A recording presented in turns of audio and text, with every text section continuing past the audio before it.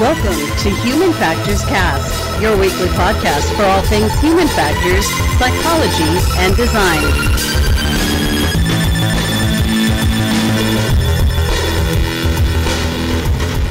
It's episode 108.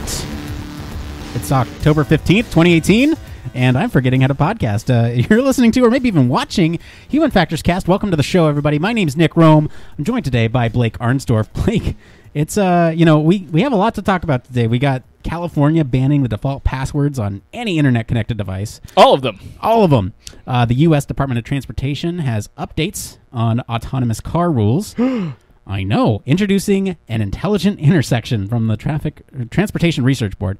And then we're also going to talk about the font that helps you remember. So we got a lot of fun stuff to talk about. But first, I want to jump into some programming notes before we get into some of the more fun things. So first off, welcome, new listeners. We usually pick up a lot of you after HFES. So sincerely, welcome to the show. We're happy to have you. This is our weekly podcast where we talk about human factors. Glad to have you. And a special thank you to all of our guests from HFES 2018. If you haven't had a chance, please go check out some of those interviews. We talked to some amazing folks over the course of that week. It was a crazy week. It was a busy week. How many did we end up doing? Like 20? I think we 21? I think we had 20 in total. Whew! That's a lot of interviews. It was a lot of fun, though. 20 or 19, one of those two. There's a lot of interviews over only a condensed 4 days, but it was a ton of fun. And you know what? We want to know what you guys think. So I am using the top of the show here to plug this audience survey. So we have a link in this description, and we basically want to figure out how we can improve coverage of these events, because I know it's super important. If you can't make it, you are out of the conference and you don't know what's going on. And one thing that we've found is helpful is doing this coverage of these events. And again, we're just kind of trying to solicit some feedback from you guys. We're unpaid. We do all these just from the bottom of our hearts. It's all good, but honestly, it's only 7 quick questions, takes about 3 minutes of your time, asks you which interviews you liked, which ones you didn't like, why you liked them, why you didn't like them, and how does this compare to some of our other coverage, and help us out. I mean, sincerely, all the feedback, this, it's user research. It all goes back to you guys. So, check that out. Hey, Blake, did Nick, you know we're on Spotify? We are Spotifying now. How's that feel? Feels good. We're on Spotify. We're on YouTube. Go check us out on YouTube. Like and subscribe. I'm going to say it every week until we get 100 subs, so that way we can get that name. Change our slash name. So, it's not too soon to be looking forward to some more events. We got HFES Australia coming right around the corner. That's next month. I'm talking with our field correspondent, Mateo. He's going to be out there in Perth, Australia. Most definitely. Trying to get some coverage from the event down there. We also have, never too soon to start looking forward to Healthcare Symposium, IEEE, Chi. Those are all next year, but, get your tickets early, get your plane tickets early, get all the tickets early. Yeah, because all of them do, like, pre-sales and stuff like that for early bird attendance and all that kind of good stuff. So there's no time like the present to start looking into conferences you want to go to in 2019. Yeah, go check those out. Blake, it's been like 3 weeks since we had some banter. What's been going on in your life? Oh, my goodness. So, Nick, something I like to do in my free time is, like, put different videos together, like create edits and stuff like that. And something that I was playing around with over the weekend, I couldn't even believe that they were going to launch, but they had put, like, a beta test out for basically Premiere Pro so that you could edit video from your phone. And I hadn't really thought that would be something that would be easy to do.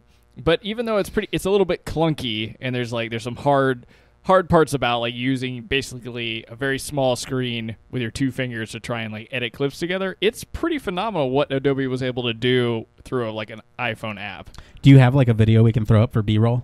Yeah, I do. Oh, excellent. Yeah, I want to see what you created, man. Yeah, it's some silly coffee videos. But yeah, I mean, it was a trip to me that you were able to basically, like, load in any clips from your phone, cut them up, like, shift them around in the timeline however you wanted to, and then add music, like, probably in about, like, 10 minutes. And it's super easy? It's one of the easiest experiences I've ever had through an Adobe app, especially. Okay. Maybe we got to tell Jeff about this. He can edit our videos through his phone. Yeah, you just, like, cut it up on his phone instead of having to worry about all the video stuff we send him. But yeah, that's been pretty fun. And I've been stoked, like, looking at different things coming out of Adobe Max. So there's going to be a bunch of different iPhone apps coming out for, like, Photoshop that are a little more a little more, I don't know, have some of those like harder features or some of the more awesome features you get on a desktop, and now they're moving into mobile. So it's cool. Well, that is cool. I don't have a whole lot to talk about. Well, you've got one kind of heavy hitter on here to talk about.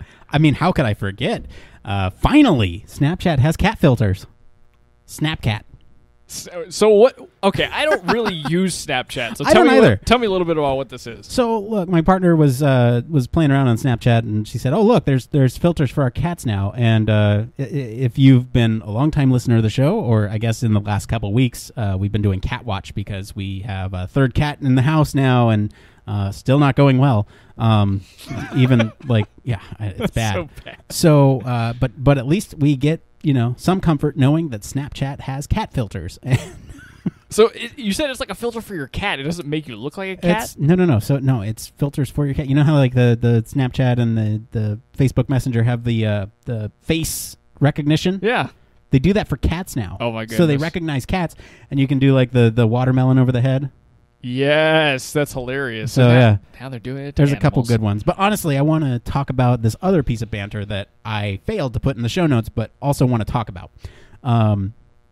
There's this podcast called Human Factors Cast, and let me tell you, look, I don't want this to be like, tooting our own horn here, but honestly, but he's gonna do it. Honestly, look. So last week, or I guess it was 2 weeks ago now at HFES, I'll be honest, when we were interviewing, I was very focused on like the conversation in the sense of, okay, how am I gonna? What question am I gonna ask next? Like, what question would our listeners want to listen to? What would make for an engaging conversation? And that was my whole goal. And so for a lot of these interviews, I didn't actually sort of process the content. So over the last 2 weeks, I've been busy listening back to every single interview that we did. And there's some audio errors. I'll apologize for those now. But, like our outro or intro played as an outro one time, I think during Peter and Gabby Hancock. I made a little bit of fun. That's okay. In the middle of episodes. But the point is, like, I was so focused during these things that I didn't absorb the content. And it was so nice to have sort of this repository of interviews to go back and listen to.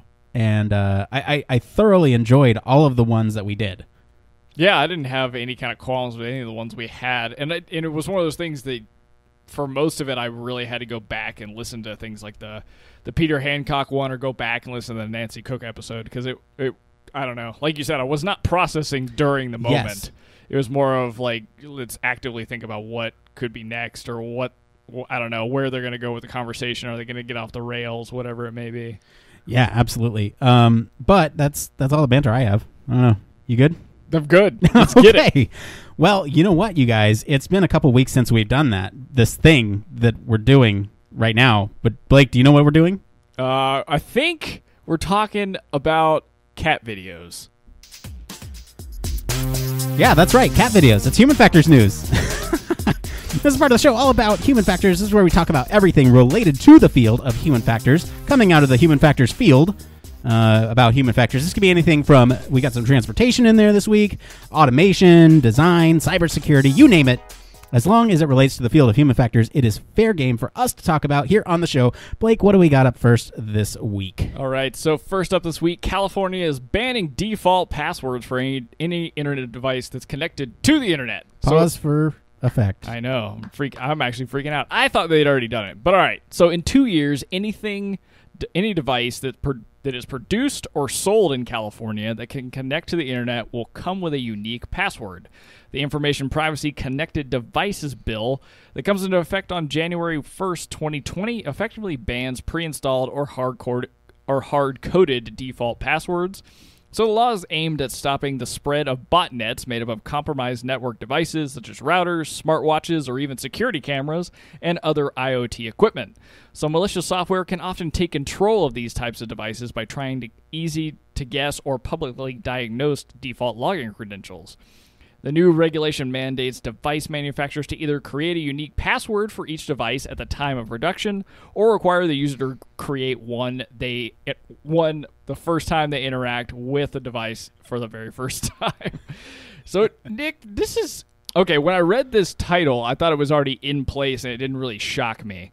And I don't really know why I thought that this was already going on, but do you change and make? Have you ever come across a default password? Because I don't think I have. Yeah. Netgear 1 or whatever it is. Like, there are default passwords for like routers, internet routers. Yeah. And so one thing that you brought up here during the little blurb is that malicious software can often take control of devices. But so can, any average Joe walking along looking to hack you or whatever and sees, oh, you're using a Netgear router. I know what the default password is for Netgear router. I'm going to try. And you'll be surprised, a lot of people actually keep that default password.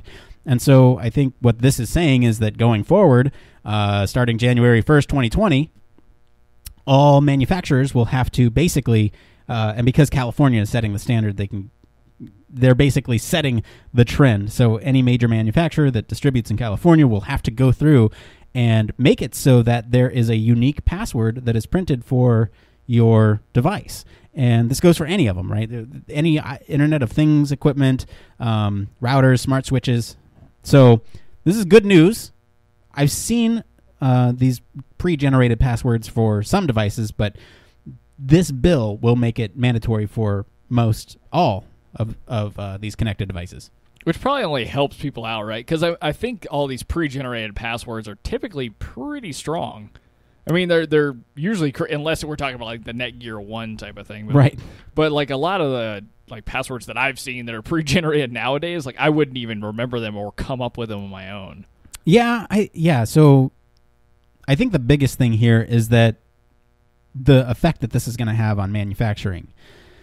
So now instead of shipping with a password for the Netgear 1, right? You have that, and that's across all of your routers. Now they're going to have to start individualizing these as they ship out, and it's the same thing as a token that you would apply to anything, but it makes it much harder to guess, and it improves cybersecurity from a variety of different aspects.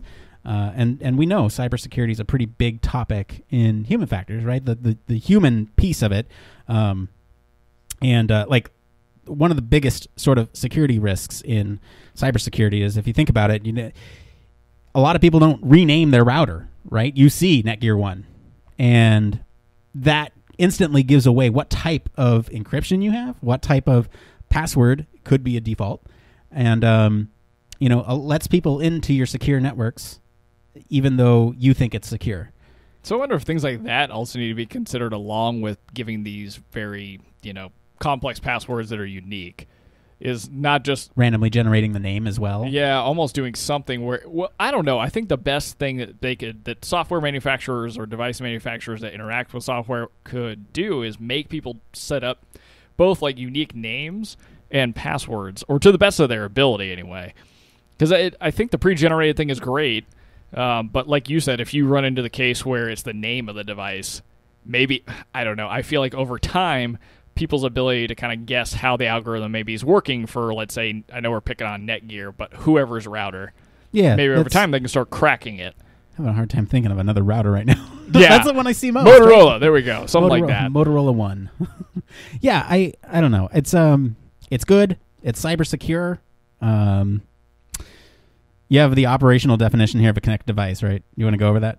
Oh, yeah. So I thought that was a great thing to see from this actual information privacy connected devices bill, is that they had operationally defined what a connected device really means. So a physical object that is capable of connecting to the internet directly or indirectly, and that is assigned an internet protocol address, so an IP address, or a Bluetooth address. So that's interesting. That's Bluetooth devices too. So my Fitbit now is encapsulated in this definition because it will have a unique Bluetooth device, and it connects indirectly to the internet. It pushes information on my phone, which pushes it up through the Fitbit service. Yeah, definitely. So I wonder if that means, so would you need to design some sort of, or have some kind of password for your Fitbit then?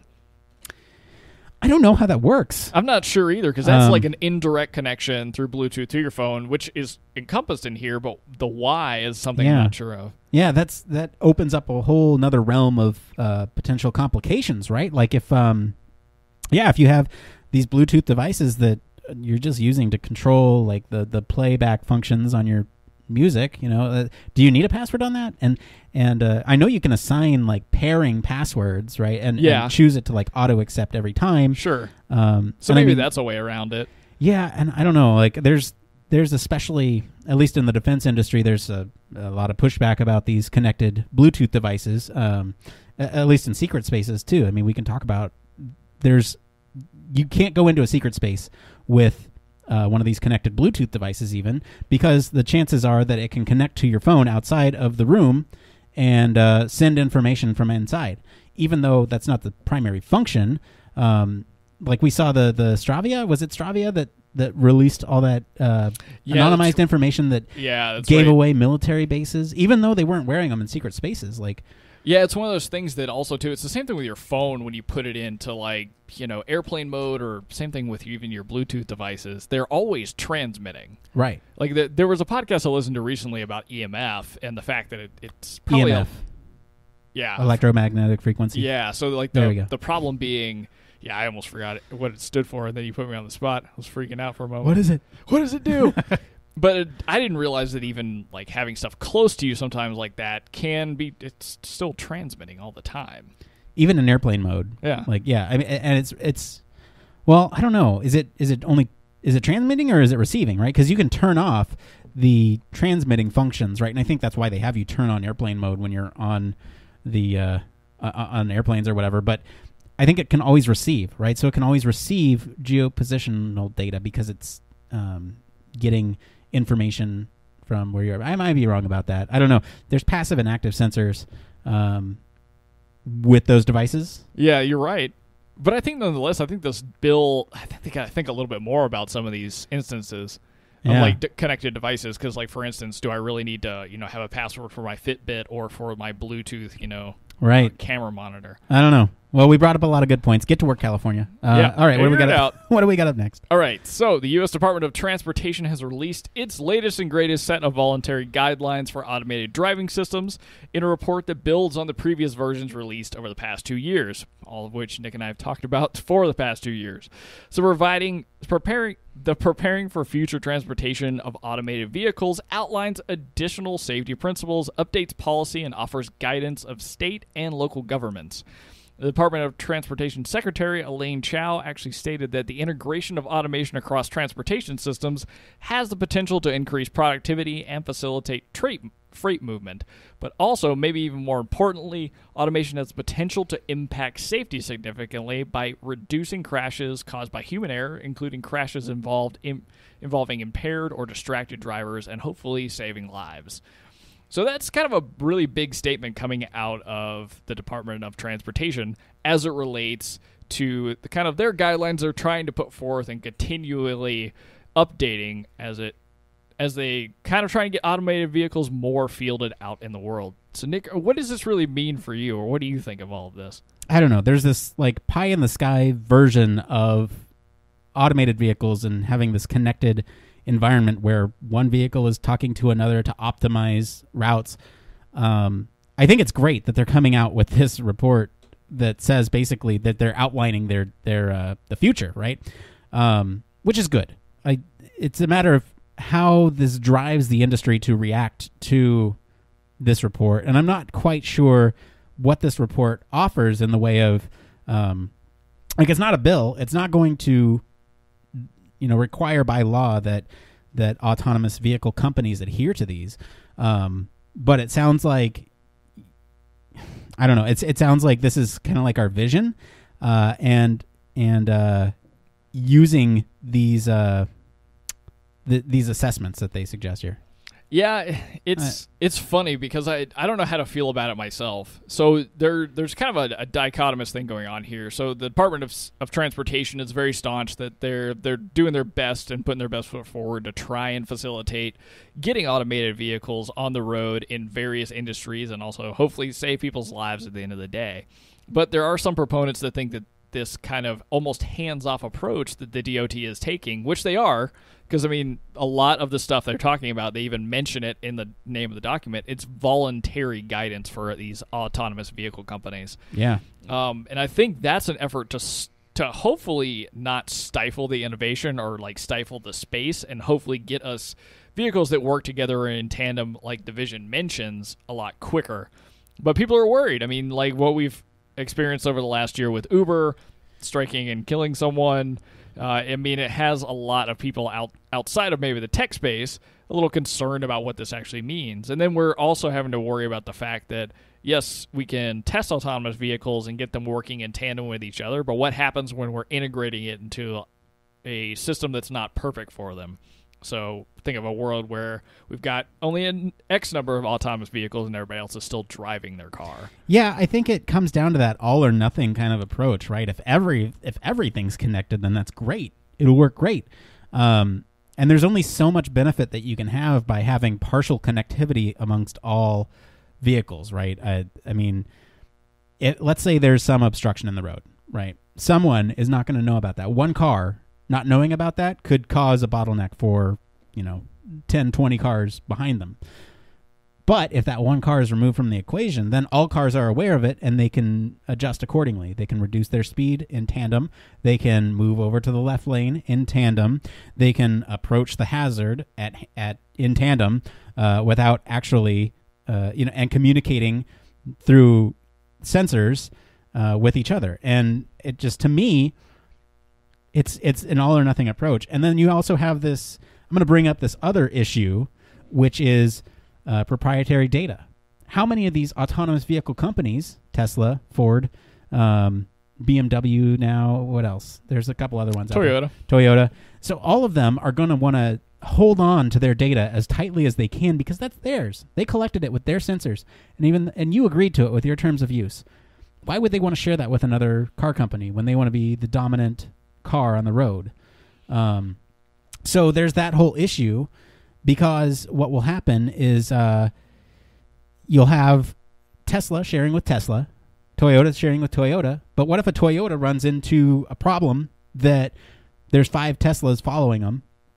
They're not going to share that information with them unless there's legislation that's passed and suggests that, hey, everyone has to communicate to maximize efficiency on the road. Yeah, and right now they're taking such a hands-off approach just to get the cars out there. Yeah. I think from a lot of different companies. I don't think it's almost focused on some of the big names we're talking about either. I think a lot of just technology in general they're trying to roll into cars is what they're trying to stop, like, putting too many hands on. But you're right. I mean, what happens if you get all these cars out on the road and they only talk to each other's model? I think that is probably the best time for the government or state government to put in some kind of regulations. Is like, hey, your sensors have to at least communicate with, Tesla sensors talking to Toyotas, talking to BMW, or else we've just created not the same problem, but a different problem. Now we've got, like, let's say, like, sects of autonomous vehicles that can talk to each other, and then you're worrying about those not communicating with people that are actually still driving their cars. Yeah, it almost feels like, I'm gonna bite my tongue on that one. It feels like there needs to be some sort of central repository for this information that then gets disseminated out as kind of like a third party, like a government organization almost that collects all this data and then aggregates it and feeds it back. So that way, all the data from these companies are kind of kept anonymous, and they still have that data. And they can collect data from others, but it's aggregated data. It's not the specific sensor information that this central repository is getting. I don't know. That's just an idea. Yeah. I've kind of wondered recently if it's possible to to just try keeping people in the loop of whether they're driving the car or not, because it does make a distinction between the operator and the driver now. So there's not so much like worrying about like the human has to be driving the car. It's like whatever's operating the car. But I've thought about it a couple times if Waze or some app like it would be a way to keep people that are in autonomous cars engaged, and also maybe that's a way that the data can get transmitted from an autonomous vehicle to potentially somebody who's driving a non-autonomous vehicle that uses an application like Waze. Yeah. But again, that all depends on, like, do we really want people getting more distracted in their cars that actually are driving something that doesn't have any automation in it by using, like any kind of navigation product or whatever it may be? Yeah, and by using Waze, you're favoring some company, some corporation over others. Right? Yeah, and that's just an example because that's the only one I know that's very interactive. No, I know. Yeah. I know. Yeah, but I mean, it almost feels like all these companies need to tap into the same source that is like that repository, right, of information, like a database that is owned by the government. Like, all these weather services, they tap into NOAA. Yeah. And obviously everyone has their own sensors, but NOAA has data that everyone can pull from. And so something like that could help. But then you have issues with streamlining. How does that data get fed out to others? And I don't know. Yeah, I've wondered if, like, how or at least you can do this in California. You can get your kind of e-vehicle registered, and you get the special, like, I can get in the HOV lane stickers. I wonder if by registering your car in a specific way, if it's an older model, if you could get, like, the state to sponsor sensors for your car that allows you to interact with all these other vehicles on the road. That's a good idea. I like that. It'd be fun. Yeah. Because, I don't know, give somebody like me who's got a car from 2002 an opportunity to, have some tax break or whatever it may be, some incentive to put sensors on my car so that it makes driving with autonomous vehicles safer. And this might be getting too off the rails, but I know there are some companies out there, some startups or whatever, that are looking at sort of retrofitting current vehicles with the ability to be autonomous, where you basically, or semi-autonomous, where like you mount your phone in a certain way on your dash, and it uses the camera to maintain lane control with a third, kind of thing that goes over your steering wheel. Sure. Which is cool. But that information is it's just camera data. So, it's still some level of autonomy, but how does that interplay with all the other sensor data and all these other autonomous vehicles out on the road? I just don't know. There's too many many things up for. I'd love to talk to somebody that works in one of these car companies to better understand, like, the sensor information and how it's kind of how all the inner workings really come together. Because I'm assuming, like, startups like that, they must be talking to those kinds of people to try and see, like, what would it really take for me to retrofit a car that could either, like, be autonomous on its own, or maybe more importantly, in my opinion, be seen by autonomous vehicles and understood easily. Yeah, I know in the case of, like, lane control, it's kind of a closed loop system, right? You have some sort of computer software that this startup has developed that looks at the lanes and kind of figures out how far left and how far right you are of the center of these lanes and adjusts the steering wheel accordingly. Yeah. It's a PID loop. Sure. I forget what the PID stands for. It's like a PID. Intensity, duration. I forget P. Anyway, that's that. You have anything else on autonomous cars? No, we've ranted that one to death. Okay. It was fun. We got more on intelligent intersections right after this, though. Human Factors Cast strives to bring you the best in human factors chatter every week. We pack news, interviews, reviews, and overall fun conversations into each and every product that we put our seal of approval on. But we can't do it without you. You see, the Human Factors Cast network is 100% listener supported. All the funds that go into running this show come from the listeners. That's why we're giving back to our supporters on Patreon, now more than ever. Pledges start at just $1 per month and include rewards like 24/7 access to our exclusive Human Factors Cast Slack channel, personalized professional reviews, and Human Factors Cast Infinite, a Patreon-only podcast where the topic is human factors, etc. We're always updating our rewards, so stop by patreon.com/humanfactorscast to see what support level may be right for you. Thank you all, and remember, it depends. That's right, it depends. I want to thank all of our friends this week over at Engadget, the Transportation Research Board, and RMIT University for all of our stories this week. If you want to follow along with all the original articles, we find them as we post them. We post them as we find them, too. You can join our Slack to links to all these original articles. All right, Blake. It's been like 3 weeks. I forgot how to podcast. What's up next? So we are introducing an intelligent intersection. So the Institute of Transportation Studies at the University of California at Berkeley has released a report that seeks to design intelligent intersection infrastructure and evaluate its performance in terms of safety and mobility benefits. This project seeks to remove one important cause of intersection accidents, the human. That is not surprising. So drivers, pedestrians, and cyclists make mistakes because they lack sufficient information about the movement of others. And as they proceed through an intersection, because there is a spatial and temporal uncertainty. So the report suggests that missing information can be supplied by an intelligent intersection. So the intersection can describe the signals from all approaches, predict when the signal phase will change, and use sensor data to determine which blind spots are occupied, and then predict red light violators before they actually occur. The intelligent intersection broadcasts this type of information via radio and can be received by a connected vehicle or indeed anyone in the intersection with a smartphone or Bluetooth device, so most intersection users will get this information. The objective of this research is to design intelligent intersection infrastructure and evaluate its performance in terms of safety and mobility benefits. Nick, I can only imagine that if cyclists are actually reading this, they have to be super excited, because I've seen more than my fair share of near death cyclists near death cyclist accidents because of people like hopping out on the road or not paying attention to street signs or whatever it may be. Well, it's been 3 weeks, Blake, and I don't feel so bad because you forgot how to podcast too. That's the truth. No, I think this... Okay, so you mentioned cyclists, but I think anyone reading this should be excited about this because this can take those sensors that we were just talking about with the autonomous vehicles and feed it back to this centralized system. But more importantly, these are sensors in the environment that everyone can benefit from. If it pushes it out to these smartphones, to these connected devices...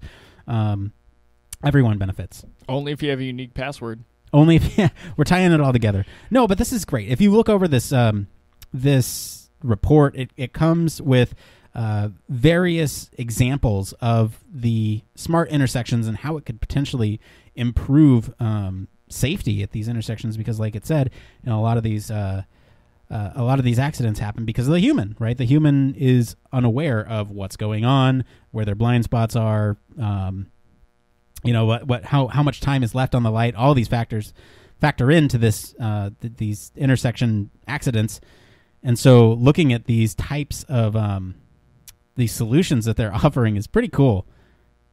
One thing that I'm surprised they didn't hit on, because this has a large implication, like outside of just your normal cyclists or people that are using kind of autonomous vehicles or even just people walking, but thinking about maybe those that are visually impaired. Could these walk signs and systems give out more information? Because there's a lot of, I know all the crosswalks near me now, they kind of talk to people. They let you know where the intersections are and what the name of them are and whether you could cross or not. But maybe it can even give off even more information to those that are visually impaired.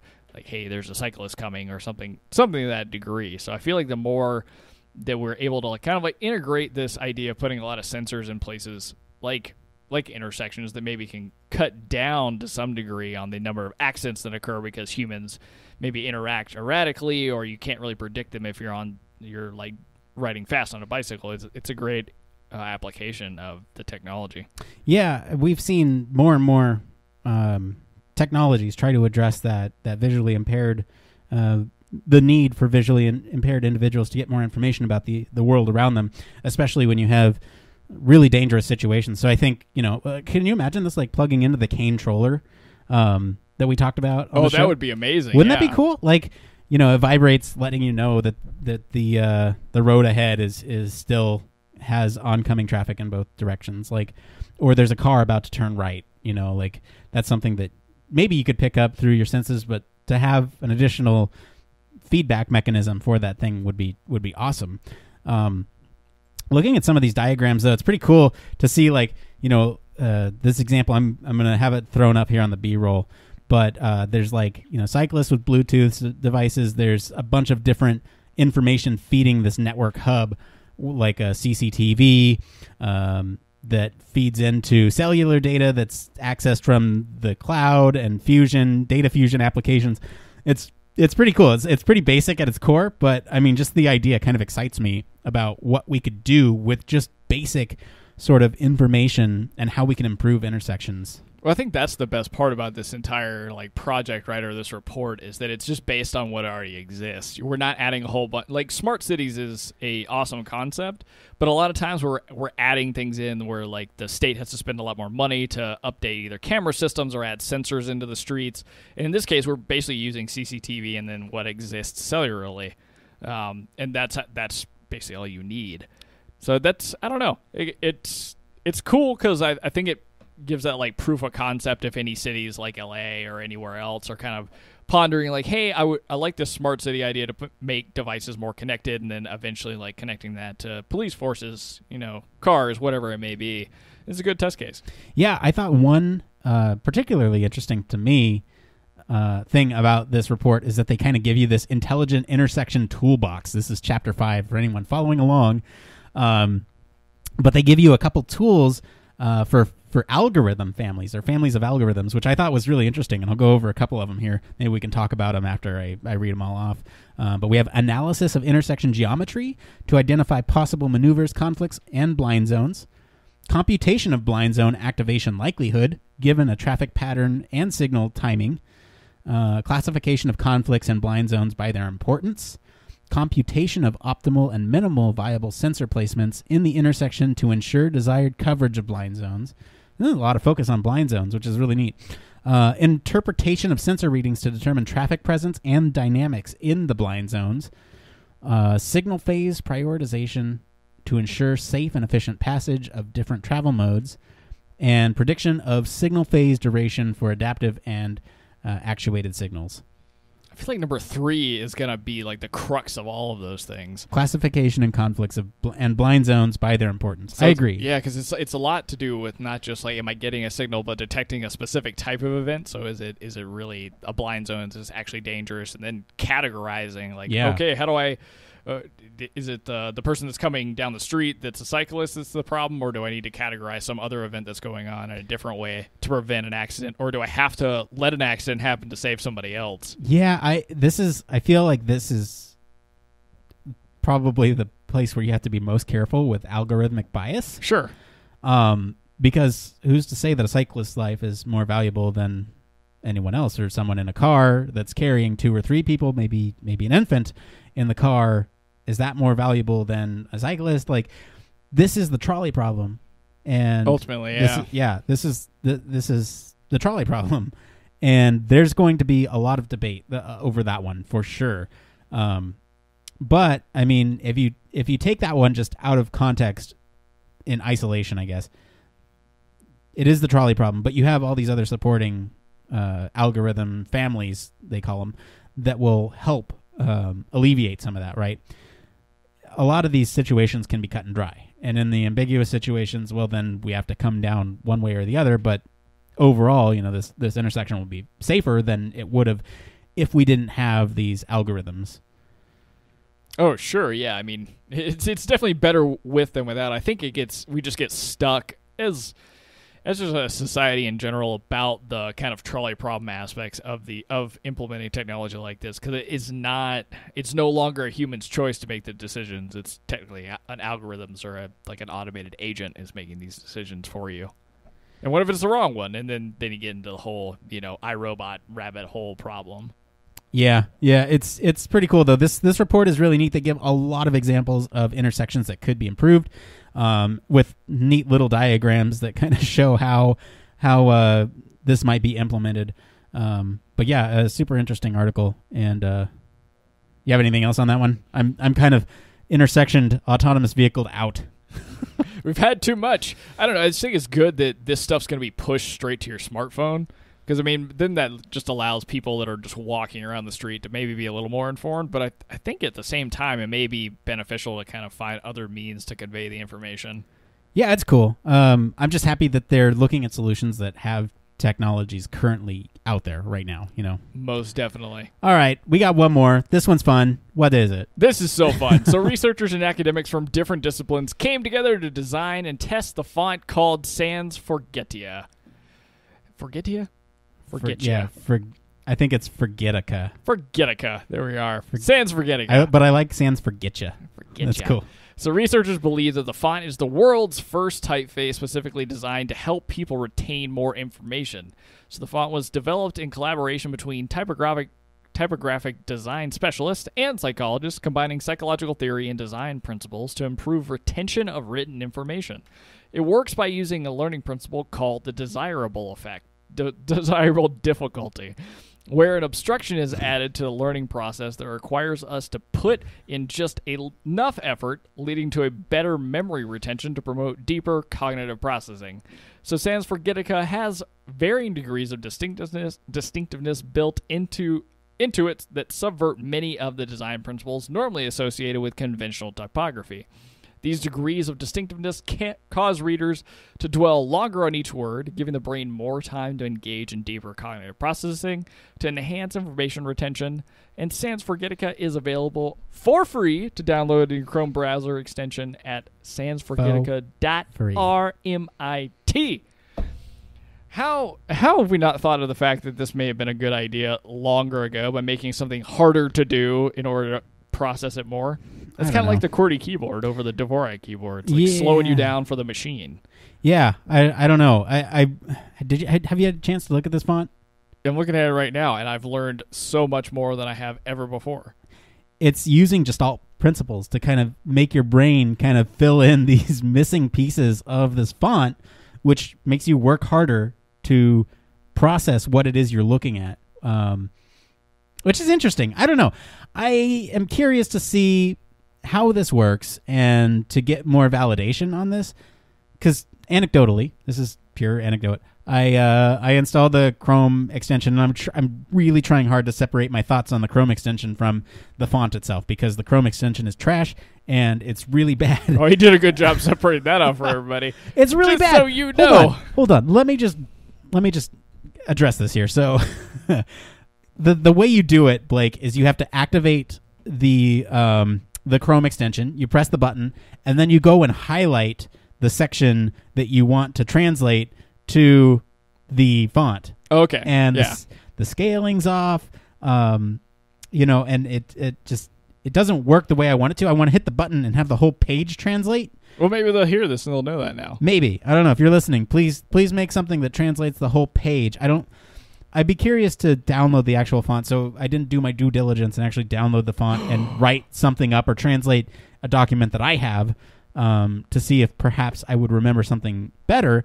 But it'd be cool to actually read a Kindle in this font. I'd be curious. Or something. Yeah, I'd be curious to see what type of reading comprehension you can achieve through the app. Because something to notice, or something to note, for those of you not watching on YouTube, please go watch it on YouTube. But if you're not, basically this font looks like, if you've ever seen these, it's like a stencil for letters. Kind of. It's almost what it looks like. Yeah. It looks like almost a spray paint stencil for letters, where you have those little gaps and spaces in between the full letter itself, and so your brain is basically filling in that space.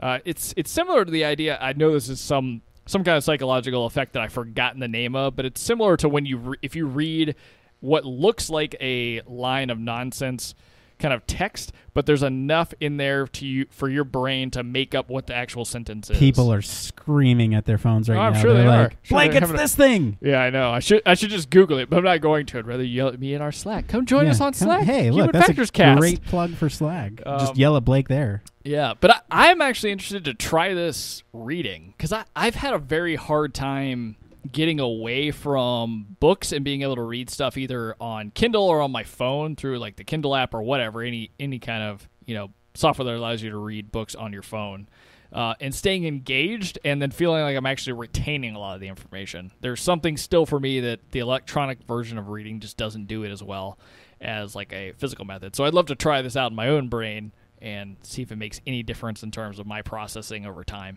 Oh my God, I hate this Chrome extension. It's so bad. Hang on, I'm trying an experiment right now. Okay. If we can get this Chrome extension to work, I'm gonna highlight a thing and I'll recall it at the end to see if we can remember what it was. But I can't get the thing to work. So fix your app. Fix your Chrome extension. This is bad. So just a little more about how they actually went about doing this. I'll read some of the methods that we have.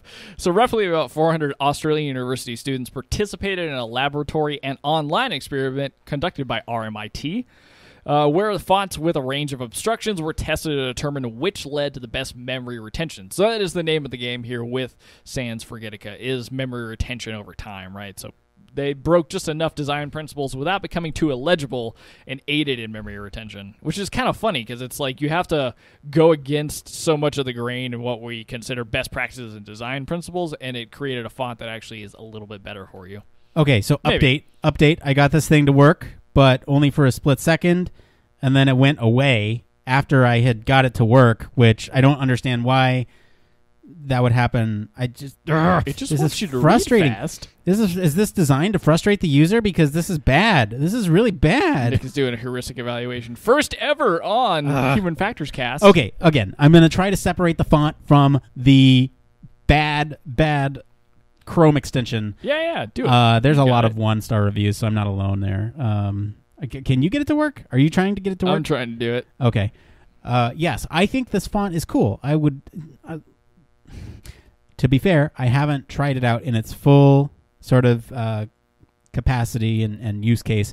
I would, like you, Blake, I want to go and read a study with this turned on, you know? That would be good for, like, if we could get one prior to the show and read through it and determine, like, okay, did reading through that actually turn out to give us more information about the story? Did we do, like, a better job presenting the story based on the font that we read it in? Sure. That'd be kind of cool to do. Yeah, I mean, maybe, because it would require more work on our part, cognitively, not necessarily in show note preparation or whatever. Sure, yeah. But cognitively, it'd require a little bit more of our attention to go through and read these articles, try to fill in all the blanks.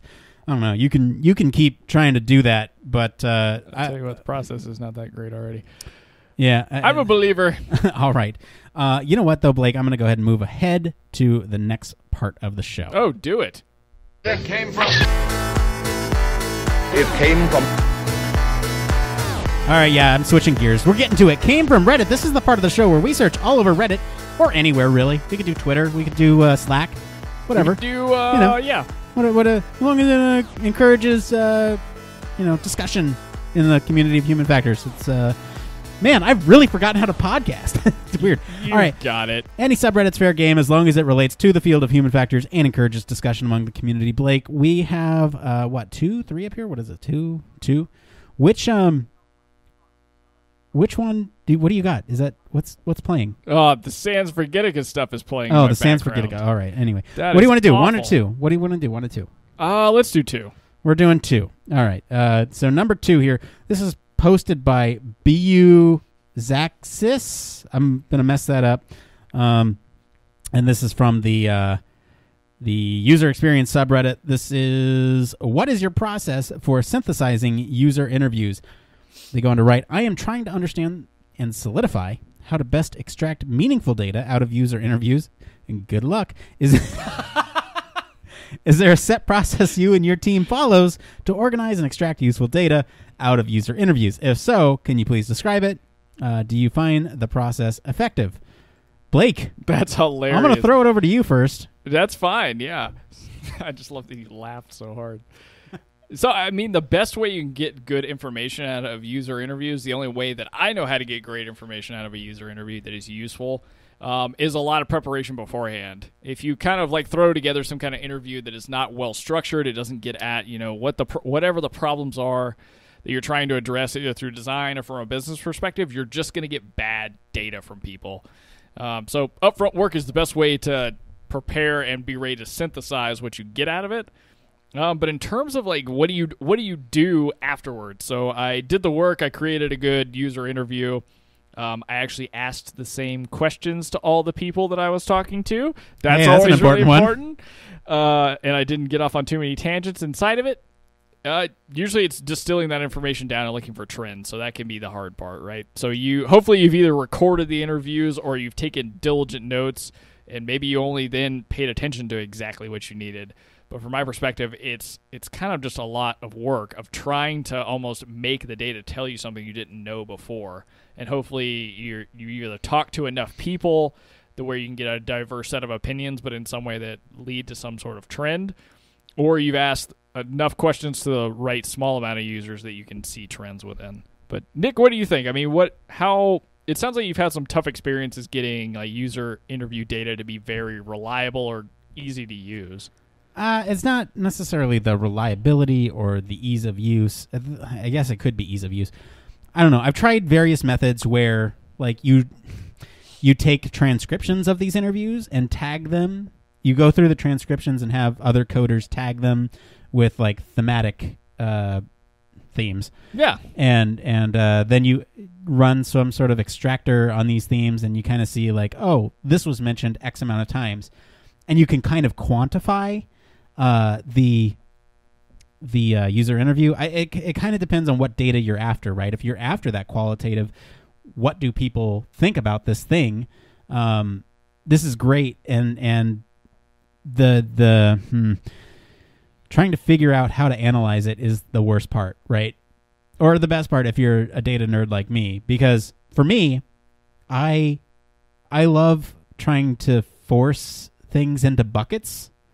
And I think we all do as humans. I think, to some degree, we want things to fit in a certain way, but it doesn't always. And so there's, like I said, you can do the tagging, extracting themes. You can also sort of report just at a high level what were some themes. It all comes down to kind of that thematic breakdown of this is what people were saying. But if you can add that quantifiable information to it, like, hey, this was brought up 17 times during our 8 interviews, well, that's twice a person on average, so I don't know, it's tricky beast. What I've kind of found helpful with a lot of the UX students that I work with through the program that I teach for is the most useful thing that I've seen in terms of trying to understand from a qualitative perspective what's going on from a user interview or the outcomes from a survey at the end of a usability test or even doing a user needs analysis is using kind of an affinity map. So taking a lot of those pieces of information that you heard from each participant and to the best you can, seeing if anything aligns, and so that gives you that perspective of how many times did I hear this, how severe of a problem really is what user 1 and 2 said versus what 5, 6, 7, and 8 had to tell me. Right. So I feel like there's good ways to be able to find ways to quantify it, but a lot of times I think it's based on what qualitative information are you really looking for? Yeah. And did you do enough upfront work to structure the questions that are actually getting you towards an answer of do I understand my user population, does my product work, and that kind of stuff. Yeah. I don't feel like that's necessarily the answer this person's looking for, but that's the most effective way I know to tackle this. I don't know. Good old Human Factors Cast given half-assed answers. It depends. It depends. Hey, look at that. Blake, before we go, I want to... Do you like to read books? What? Stop. No, before we go, I want to thank all of our listeners again for listening to our bonus HFES coverage. I know some of you expressed concern with the fact that we are only releasing a bunch of interviews during this process. Well, we have a treat for you. We have one more bonus episode that we wanted to kind of sit on for a little bit. So, Blake, you and I recorded this, and we'll say this in the bonus episode too, but we recorded this on a Wednesday night. It was, I guess, 3 days into the conference, and we had one more real day left. Right, and so it was you, me, Woodrow, who's been on the show a couple times, and we had a couple others in the room, Logan, who you've heard on the show, and one of our volunteers from HFES, Bailey, and we kind of all sat down to kind of do this roundtable of what happened at the conference and how people were feeling about it and what things they found exciting and interesting and highlights, lowlights, all that stuff. So I just want to thank our panel for doing that with us, and you can look forward to that in your feeds. It is more in line with kind of the bonus episodes that we've done before, and I will say, it is kind of chopped up because let's just say there were a lot of tangents that night. It wasn't all about HFES. We talked about Amazon drones and whatever too, but I just want to love just that conversation. Yeah, so human factors engineers and what does it mean to be an engineer? So all that stuff was talked about, but I just want to let you guys all know that will be dropping in your feed right after this one. And with that, Blake, do you have anything else to say? I'm really excited for people to react to that episode because that is the feedback we basically have gotten thus far. Is like, it was great for you guys to do interviews, but where was like the normal coverage, the content that we've come to like, which is funny because that's the DIY stuff we were doing. Yeah, it was like one of us gets to go to the conference because that's the only one that like for HFES had a job at the time that could go, and so it's great to hear that feedback, and I hope that you enjoy this other bonus episode because it's got a lot of diverse perspectives. Yes, it does. All right, well, that's going to be it for today, everyone. Let us know what you guys think of the stories this week. If you're a Patreon supporter, stay tuned for the after show. For the rest of you, like I said, we got a bonus episode coming from HFES coming your way right after this. If you want to stay in touch, you can follow us on the discussion on our Slack or follow us all over social media channels at HFactors Podcast. If you like what you hear and want to support the show, you can, you know what? Don't even do that. I want you to go and take this survey that I put in the show notes. This is really, really important to us. With all the bonus interviews, we want to know what was effective and what was not. So go do that. But then you can leave us a review. And, you know, if you're really generous, you can support us on Patreon, too. Or you can consider it. And, of course, you can always reach us at our home on the web, humanfactorscast.com. I want to thank Blake Arnsdorff for hanging out with me on the show today. Where can our listeners go and find you? Oh, you guys can always find me across social media at Don't Panic UX. All right, special thanks to Jeff Olson for our video editing, and super special thanks to Jeff Olson for all of our video editing over HFES. That was so many videos. A lot of videos. He pumped them out really quick. As for me, I've been your host, Nick Roome. You can find me across social media at Nick_Roome. Please take that survey. Until next time. It depends. Take the survey and it depends. Just do it. Take that survey because it's really important. Please. It'll take you like 3 minutes. Literally, it's right in the description below. I know you're still listening. Please just click on the little link right below, and it's 3 minutes. It will really help us out. Thank you. Thank you.